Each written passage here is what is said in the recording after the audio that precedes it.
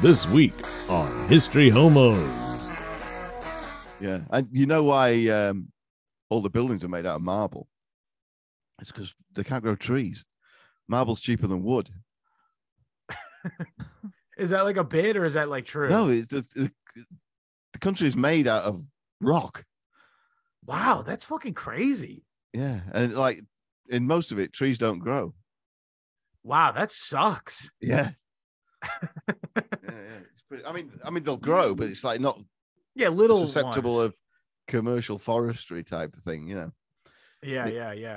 It's tough sledding living in Greece. It seems that way. Yeah.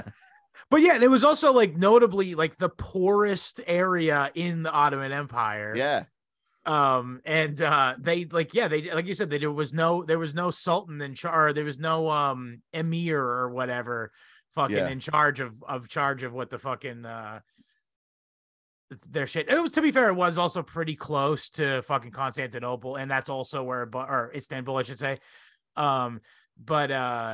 And there was a bunch of Greeks living there, and those guys actually ended up becoming kind of like a power block within. Yep. So it's like exactly like America. Like there's like little like ethnic power groups within who have like their little pissing area, and they have push over the central leadership to do shit for their thing, you know?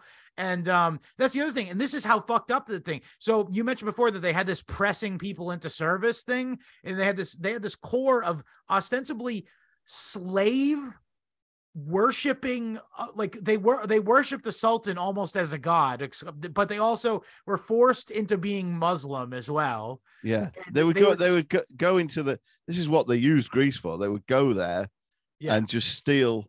They would make a family give him one of their sons, and he would go and be a whatever these things were called. They're called janissaries. That's it. Yeah.